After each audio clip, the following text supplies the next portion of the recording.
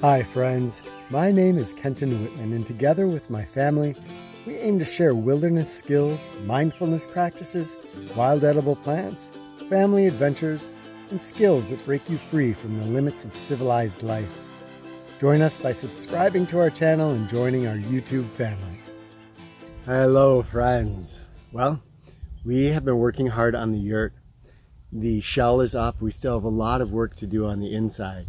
But today I wanted to show you some kind of fast forward through the process of putting it up. Our friend Brett, who came from up north where we were running the school and is now our neighbor and part of our community, helped out. It went so smoothly because of his help. It was awesome. After that, I want to share something with you that I'm pretty excited about, and I want your take on it. So, all right, here's the yurt.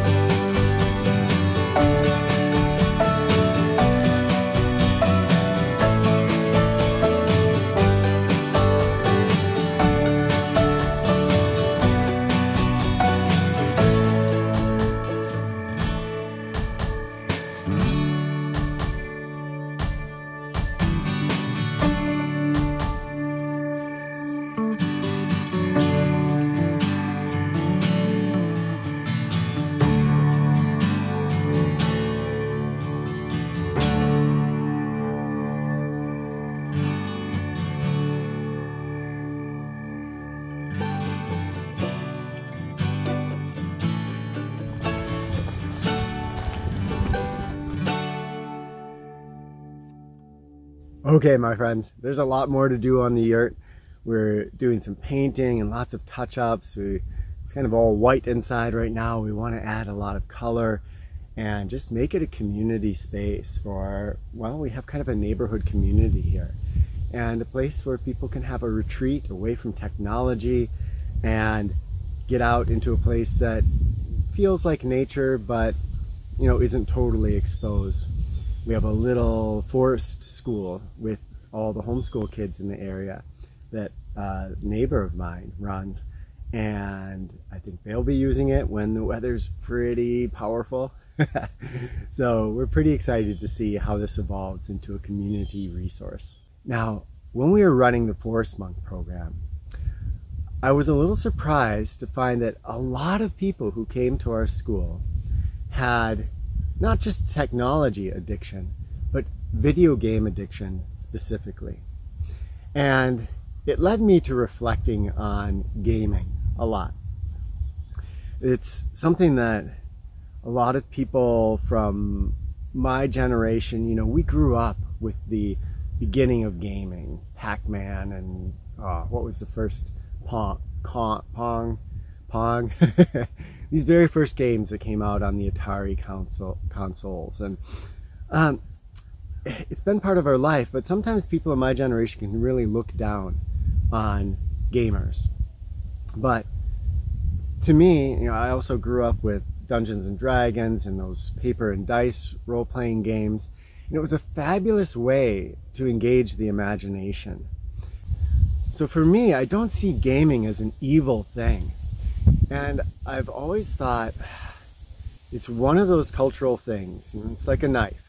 It can be a wonderful tool that brings you out into the forest and opens up a whole world of nature through bushcraft skills, or it can be a weapon that harms somebody else. It's the same with gaming. Gaming, I think, can be something that can be incredibly destructive in a lot of lives. People would come to ReWild U with huge gaming habits and wanting to just get away from it.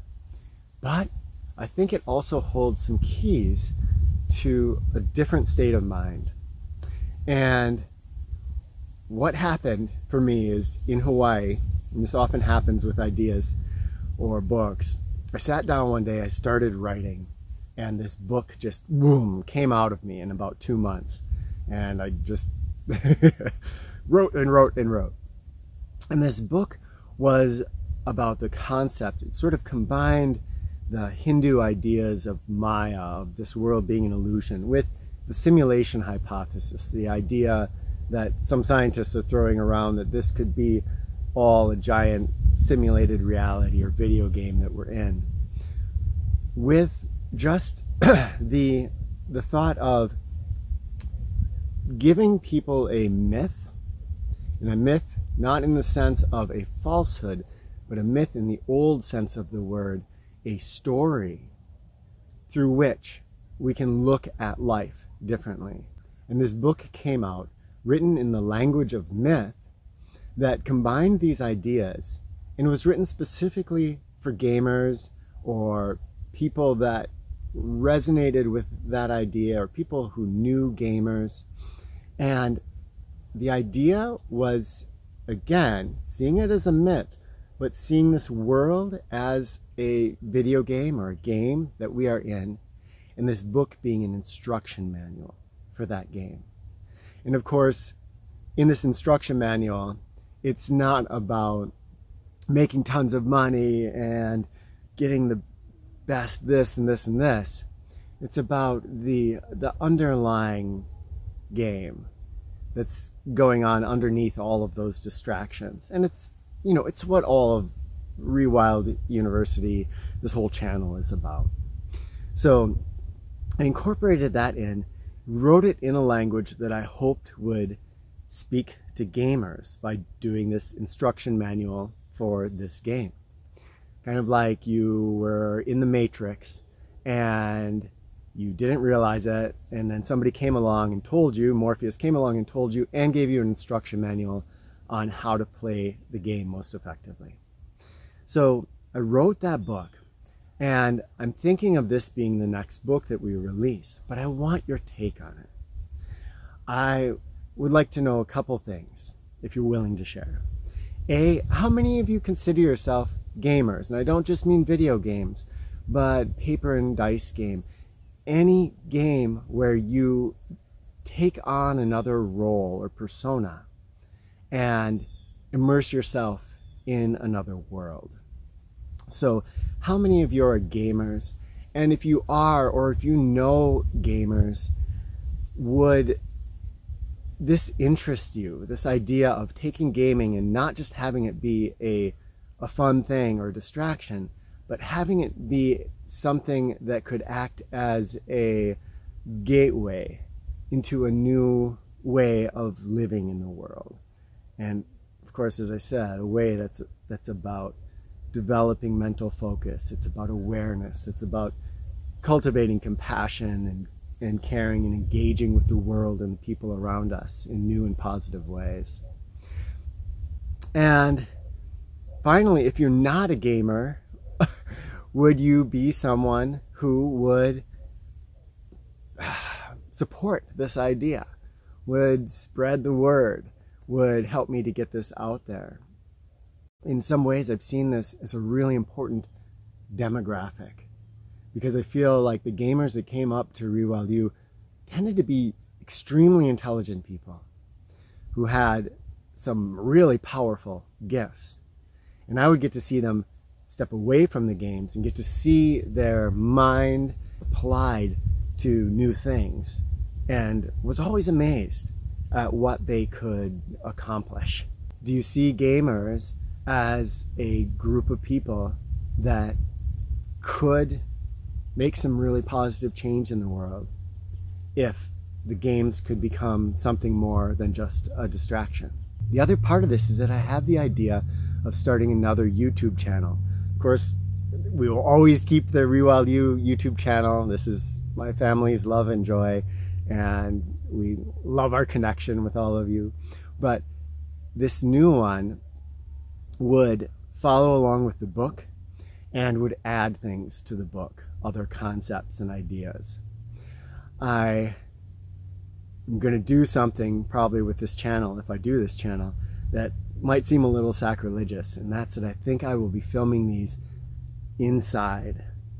And the reason being that I've had a bushcraft video that all this week I've been wanting to put out for you guys, and it's been super windy until today. And I just have not been able to do it because I don't yet have equipment that could hold up to the wind and the conditions that were out there in the woods. So the little cat thing that you put around the microphone, just not cutting it under the conditions that we had. This, I want to be able to put out a video once a week, and I think if I do it in controlled conditions, it will just be easier on the family. These would probably be 3 to 5 minute videos once a week, just really pithy, giving some information, just talking to the camera. If, again, you're a gamer of any kind, do you see yourself checking out that channel, supporting that channel, helping me to spread it and make it into something? All right, my friends, hope you enjoyed seeing that yurt setup, and you'll probably see more of the yurt as things go along. And I would value any thoughts or ideas you have about this new concept, the book and the YouTube channel that would accompany it. I'm pretty excited about it, and I've heard from some of you, but I do want to gauge further interest and just see what you think. All right, love to you all, and can't wait to talk with you in the comments.